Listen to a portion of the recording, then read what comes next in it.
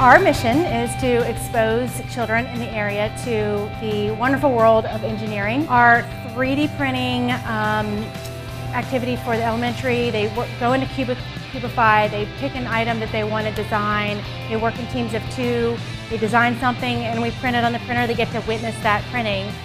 The middle schoolers is a little more in depth. We have them designing something on another software on 3D10 this year, and they are designing a piece that will get integrated into another challenge.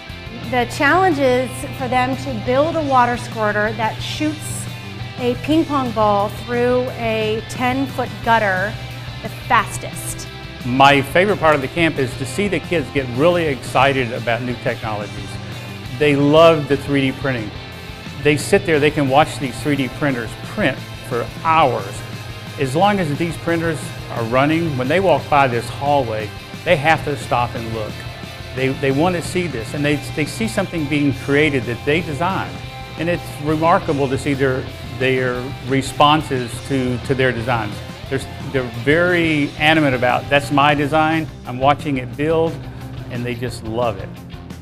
My favorite thing about this camp has been the 3D printers. I like the Cube 3D printer because it's very small, but it can do a lot of things. 3D printing is so cool because you can make whatever you want, and it's awesome, and whatever fits on the printer you can print. I also like the 3D printers because you can make anything that you want without it having to be that much work. You just let the computer do it for you.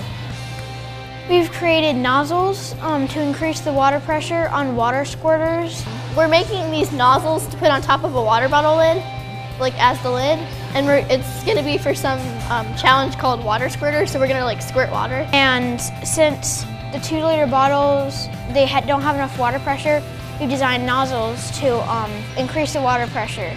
We're going to be shooting a ping pong ball down a gutter.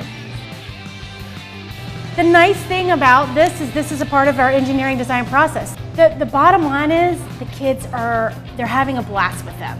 They're learning, they're getting exposed to the technology, they're understanding the foundation of an emerging technology, and that's what makes it really cool.